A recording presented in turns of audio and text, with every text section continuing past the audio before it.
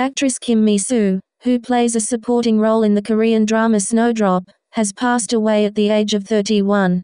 On January 5, news broke on OZN that the actress has passed away. However, the cause of her death has not yet been revealed. Shortly after the news broke, her agency Landscape Entertainment confirmed the report and also asked fans and the media to refrain from spreading rumors and speculative reports.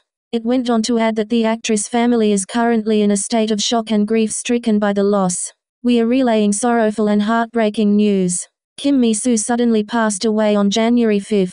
The bereaved family is currently very heartbroken by the sudden mournful news, the statement read.